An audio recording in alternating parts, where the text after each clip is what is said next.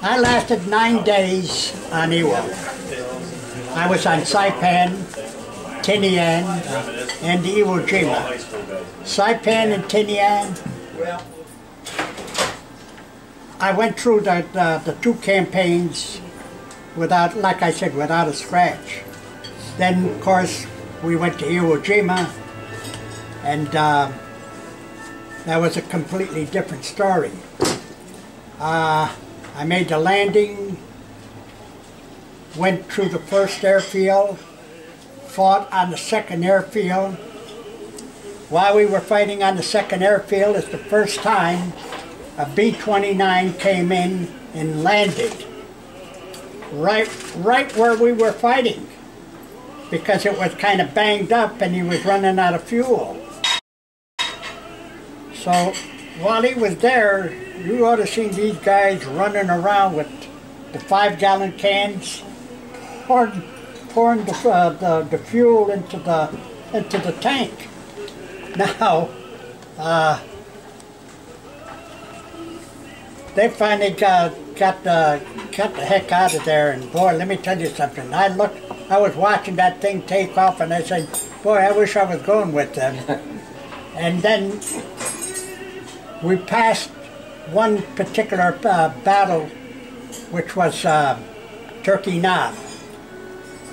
And 2 days later, we came to a place called the Amphitheater. It was a flat piece of ground, and way on the edges, like for a couple of miles, was like short shale mountains, like. And it looked like an amphitheater. That's where it got the name. And that's where I got hit. I got hit with what they call the Japanese Nambu machine gun. As I was laying around in the dirt there, it wasn't volcano ash, but it was dirt because we were far in. These 3 Japs got out of their hole and came over to finish me off. But I managed to hold on to my rifle, and I kept on firing at them. I don't think I even hit any, but it slowed them down. Shortly afterward, you heard this here whirring sound of a tank. They heard it, and they went right back into their holes again, and they disappeared. This tank now was starting to come up closer, and the tank commander with the bullhorn said, "Lay perfectly still. We're going right over you." I said, "I'm going to die now. I'm going to die." Likewise. I mean, if you ever seen a tank move, it doesn't move, you know, evenly, like it jerks, like that. Well, he finally went over me, and all of a sudden I heard that clank. It was the escape hatch on the bottom. They grabbed a hold of me by the dungaree jacket, and they pulled me right in the inside. And the one thing I could always remember, they sunk the needle right in my back over here, right in the muscle in the back. Needless to say, perfect euphoria. Jesus, I was like floating. It was so nice. Now the mortars are going off, and this tank has got to get out of there. He gave one blast to this here cave, turned around and went back. Well, they took me to the beach. They got this here shelter hat. It was more like a poncho or shelter hat, whatever it was.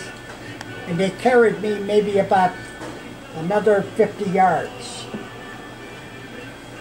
There on the beach.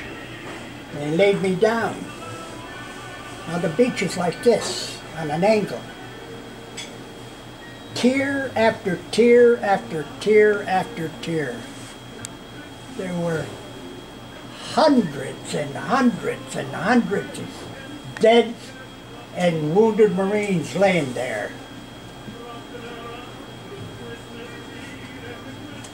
the moaning, the groaning, and the ones calling for their mothers, calling for God, calling for anything.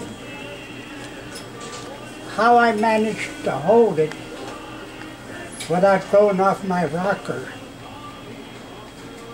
I'll never know. I'll never know. I was attached to the 5th when we landed on Iwo. I got the little story. They had hit our ammo dump, and the stuff was flying all over. And this buddy of mine and I, we ran and dove in a hole. And the shell landed close to us, blew us right up in the air and back down. Well, when we got our senses back, I had no feeling in my legs. So I said to him, Russ, I lost my legs, I lost my legs. He says, you damn fool, look down there. They're there. So I looked there, and then I felt something wet. I looked there, and there was a little hole in my leg. There was a piece of shrapnel, like a little lead pencil stuck in there. So rather than call a corpsman, I pulled it out, and they give you these first aid kits with the sulfur and the bandage. So I threw some sulfur on it and bandaged it up because I didn't want to call a corpsman because they were working on a guy next to me who had both legs on, and I just let it go at that. But that was one of the experiences on that island. I can't get this thing quite a up. thing.